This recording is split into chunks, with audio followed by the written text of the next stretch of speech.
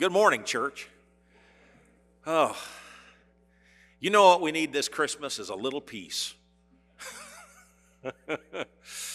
If you have children in your house, you have peace, but it's of a different kind. It's a kind of a chaotic peace, I guess. Oh, I hope you're having a good holiday. And today, we're just going to want to get centered in the things that are really important. Get centered in Jesus, His arrival on earth, how wonderful that is, how miraculous it is. I want to thank Lee Mackey and Cale and Kyle for doing such a terrific job this morning. The singing is awesome. I join with Cale. Congratulations, you guys. The Lord's pleased when we make a beautiful, not just a joyful noise, but also a beautiful one. And welcome to our online audience as well. We're glad that you're with us. God is good all the time. You bet. All the time. Now, if I'm going to pose something to you here. If I were God, okay, if I were God, I think I would have done his birth a little differently. Don't you? I would have changed the birthplace of Jesus to someplace more famous like Jerusalem or Rome. But he wasn't born there. He wasn't born in Corinth. He was born in Bethlehem. In fact, we wouldn't even know where Bethlehem was. In fact, we never would have heard of it if Jesus hadn't been born there. Because I could point out, there are several cities in Palestine that were very large that are not mentioned in the New Testament at all. Isn't that interesting? Not mentioned at all. And yet, Bethlehem, this little one-horse town, just, wow. I mean, what happened? We got this little town, and we all know, all over the world, we know what Bethlehem is famous for. And in a stable, in a cave, or whatever it was where he was born, a manger, a feeding trough? Come on. We can do better than that, can't we, God? How about a sterile birthing environment for Joseph and Mary and nurses and the best doctors on the planet? How's that? Mary goes unexpectedly into labor, so it's not like they induced. It just happened. And it happened while they were out of town. They were away from home because of the Roman government telling them to go to a certain place, their hometown, so they could be counted, so that they could be taxed. And if I were God, I would have eliminated Herod before Jesus' birth. Do you know Herod the Great died about 8 years after Jesus was born? We know that from history. He died in 6 AD. We figure Jesus was born around 3 to 4 AD.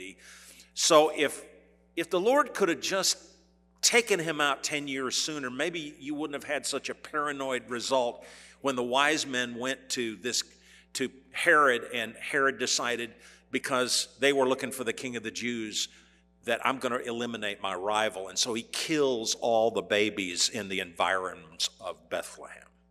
Baby boys, 2 years and under. Why didn't the Lord just take them out? And if I were God, I would have chosen 3 priests instead of astrologers.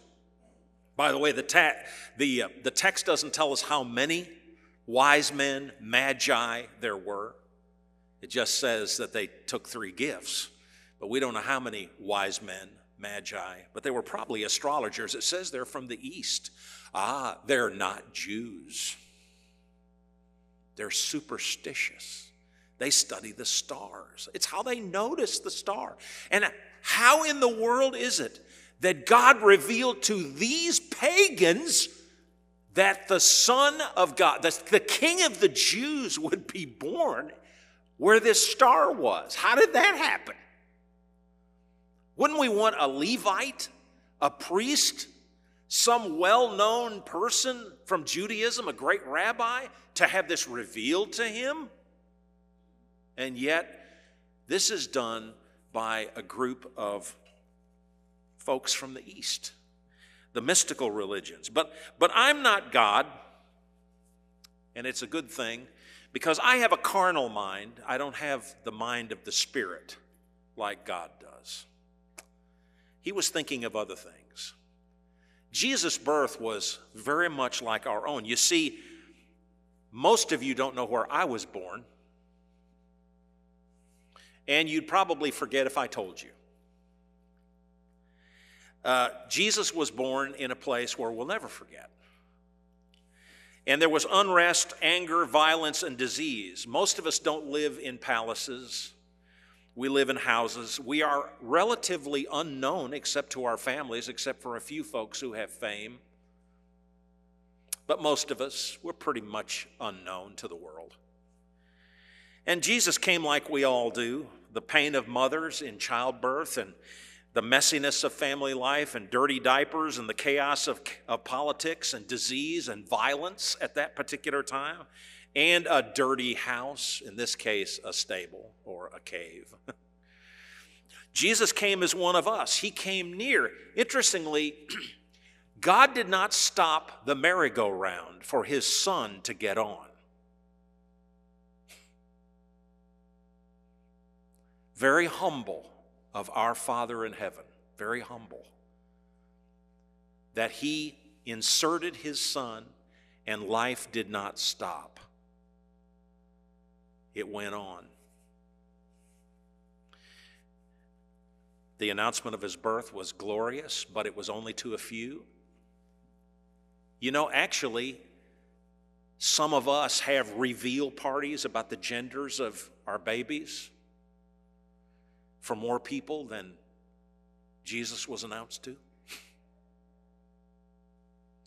You see, when God did his reveal, it was very exclusive and to people that weren't really all that reputable, not famous, not credible. Shepherds were not considered credible witnesses.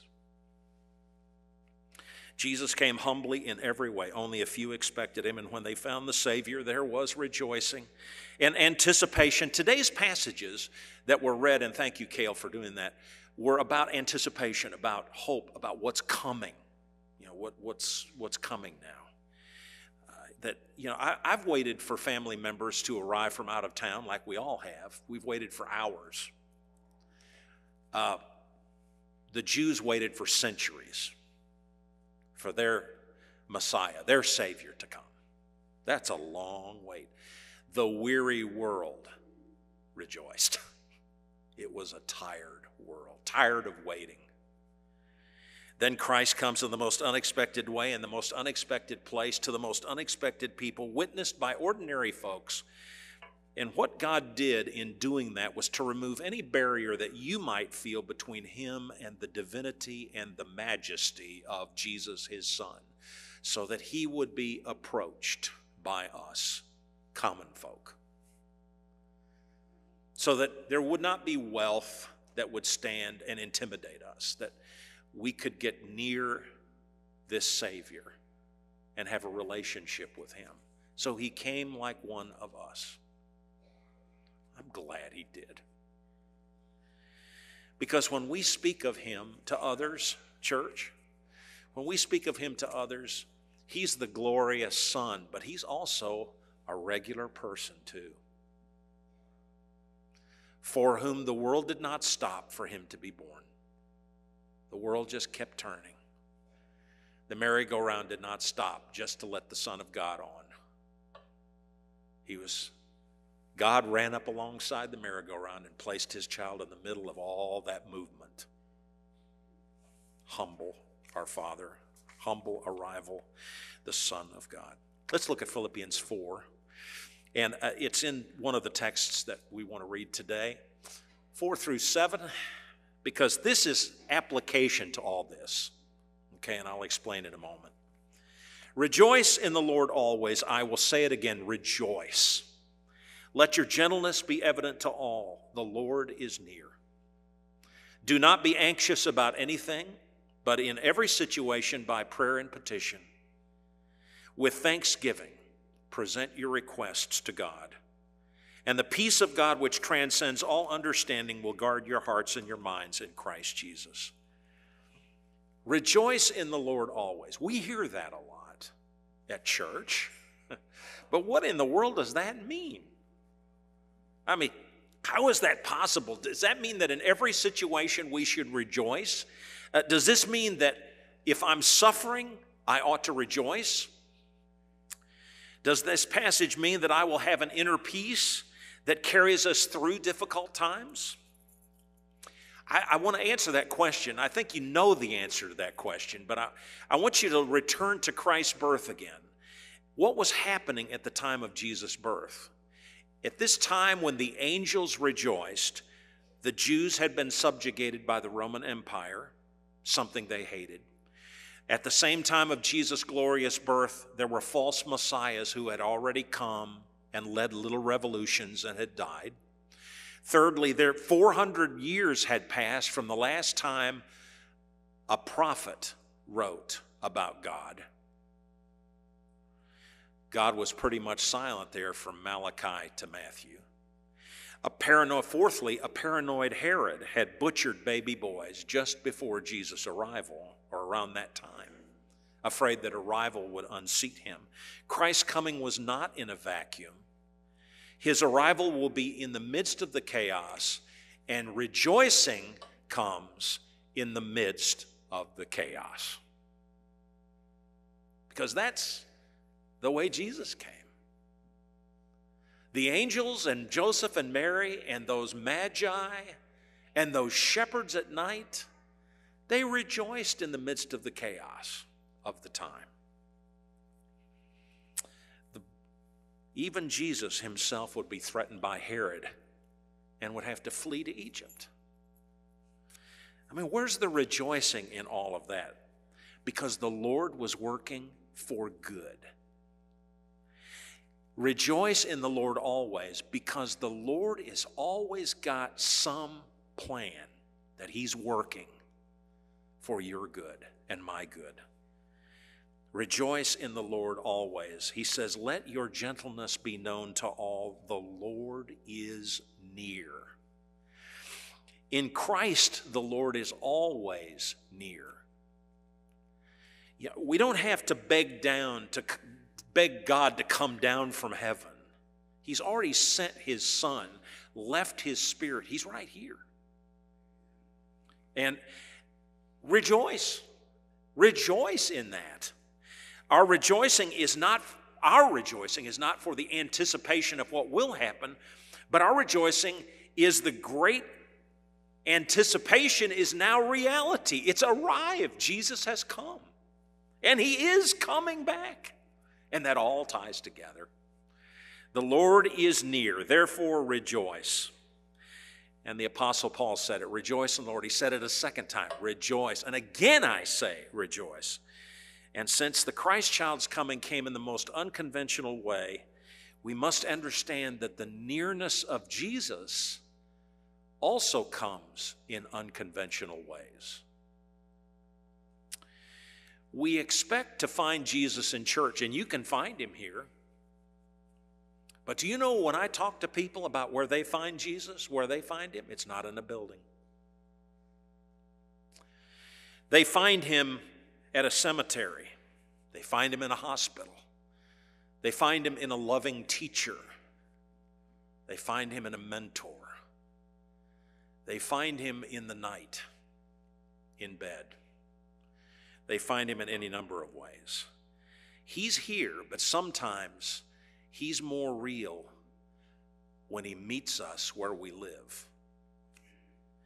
We expect to find Jesus in the good deeds of others. But I'll tell you that often Jesus is found in the middle of the bad stuff that life dishes out for us. Death and illness and heartbreak and relational breakdown and car wrecks, you find Jesus. I spoke with a man who's been a Christian for a great many years who was in the hospital, and recently, and as good a man as he is, he told me that since he was taken to the hospital, that he has been bound and determined to be a more dedicated Christian. He found God in a hospital. He found God in his illness.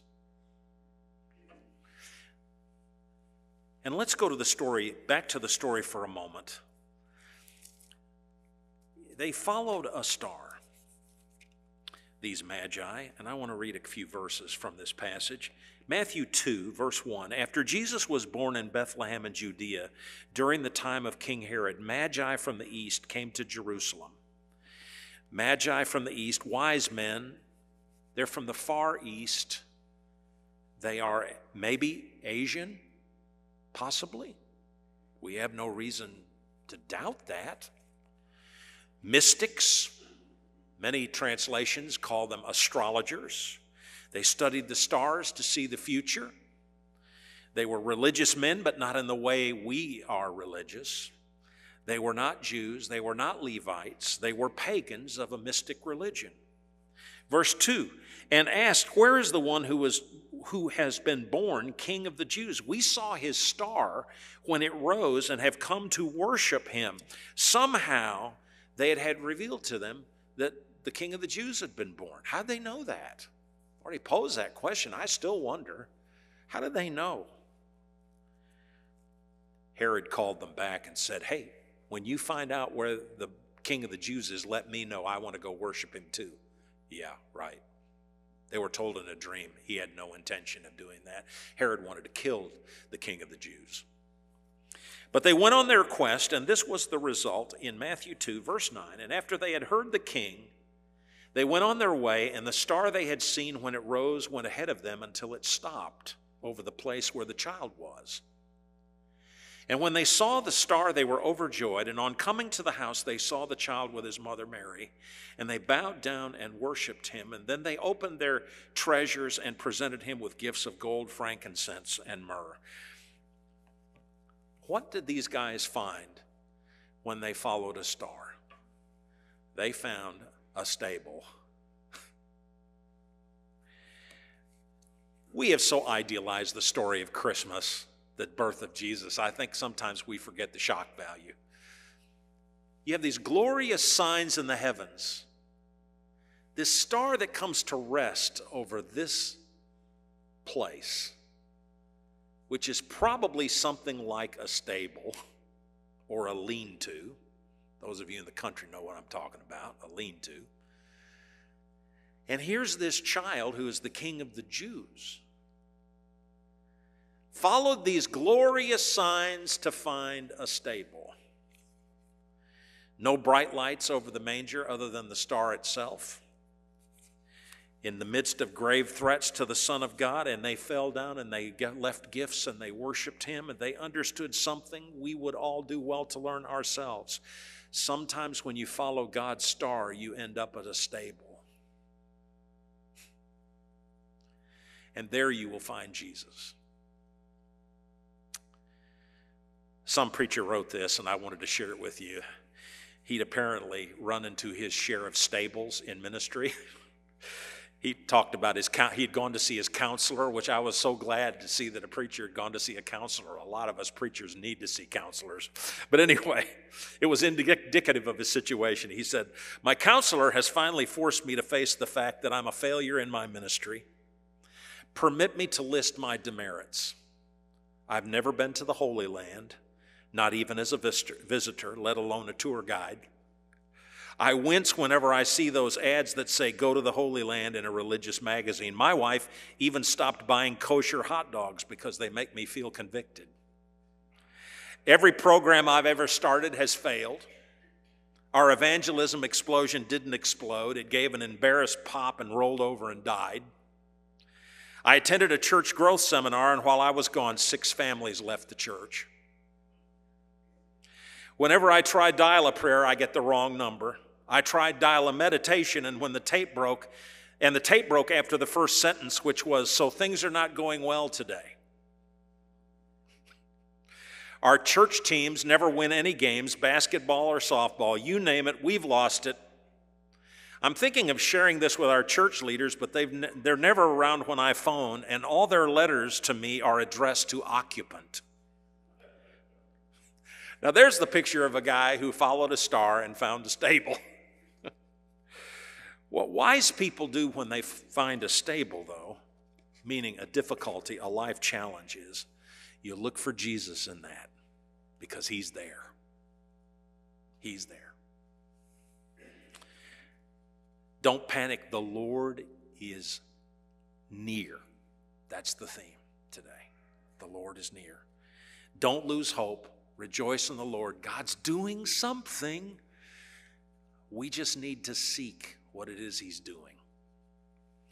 The same man who wrote Philippians was in their city jail at one time in his life. Probably not too long before he wrote this letter. And he modeled this idea of rejoicing the Lord is near, because he was thrown into a prison for, it was unjust.